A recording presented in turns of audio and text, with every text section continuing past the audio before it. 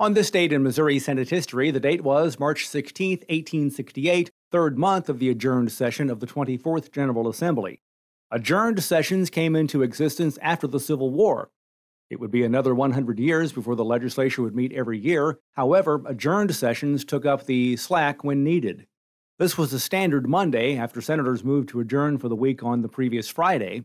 Lawmakers would discuss a number of measures, including legislation relating to the Missouri Valley Railroad Company, a bill to ban selling intoxicating liquors in Elizabethtown in Monroe County, amending a law relating to schools, and a bill to let Perry County officials pay for infrastructure improvements.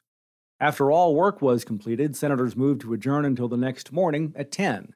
March 16, 1868, the date marking the 11th week of the adjourned session of the 24th General Assembly, on this date in Missouri Senate history.